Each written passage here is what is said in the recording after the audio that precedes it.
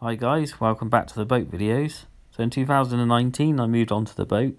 I took some videos for people back home. I've put them together, so here's the first one. I hope you enjoy. Hello, welcome back to John Does Boats.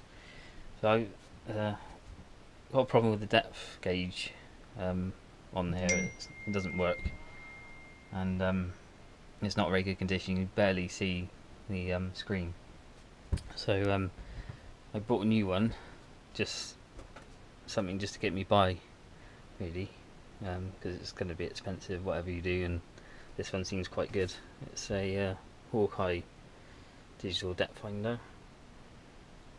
So I've already sort of quickly wired it in, and then just to make sure it works, that's it there.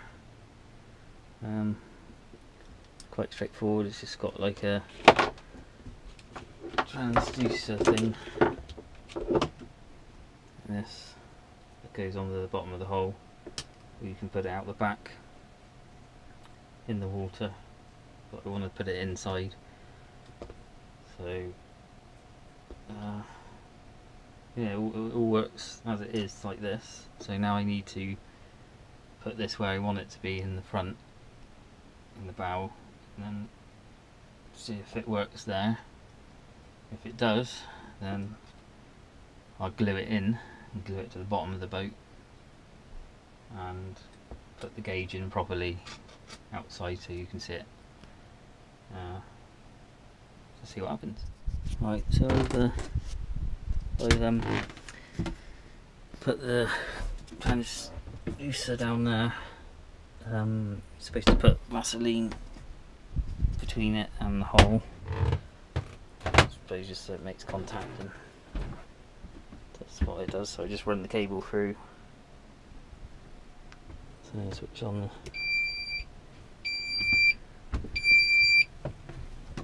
it's supposed to be like that, and then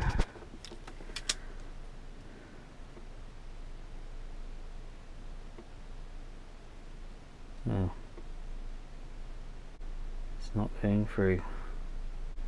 He said about putting it in water in a plastic bag.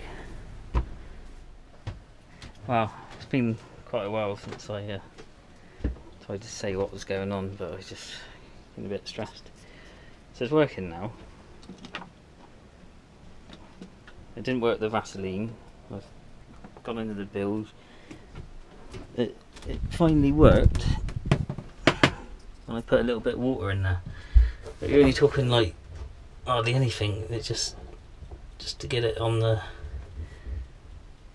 so it's like that with water underneath it. It must just be the way it sort of seals against the hull.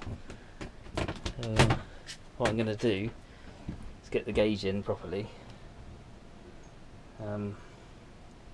Leave the cable for now, going along wherever, test it out on the water, see how it goes, and then if it works like that, I'll try sticking it onto the hull. If that doesn't work, take it back off and just leave that filled out with water, because there's only a little teeny bit of water in there. So, you know,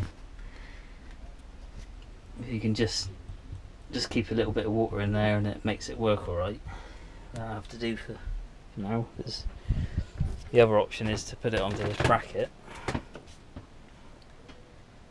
that goes onto the transom, but because it's a yacht, it makes it hard, and this would have to be right in the way, so every time you had a fender out or went close to anything, it's always there, a bit of plastic holding it on, and that's not any good, is it? So I will test it as it is and see what happens. But now I'm going to have to try and mount the gauge into the hole, which is down here. I'll put it there because this thing's just, you can't see it at all. It doesn't really work or anything. So okay, so I made a hole in the boat. Put the gauge in. Didn't take too long, not too bad, I think, you know. That's right. Could have taken these out of the way, but can't be bothered. Okay, so I got it in temporarily. So I got the cable just running along to the back of the unit. That'll do for a minute. But I'll show you that it's working, but I'm not going to talk outside because there's people out there. I don't like talking with people.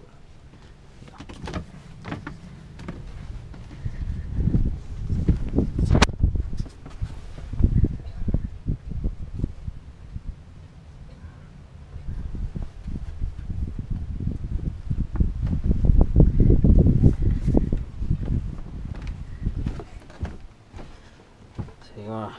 So it's working at the moment. Wiring's not good, got to sort that out now, and then go out and test it tomorrow. I'll let you know how it gets on. The depth gauge worked well. Join me for the next one, where I find the next problem when I start to anchor. Cheerio.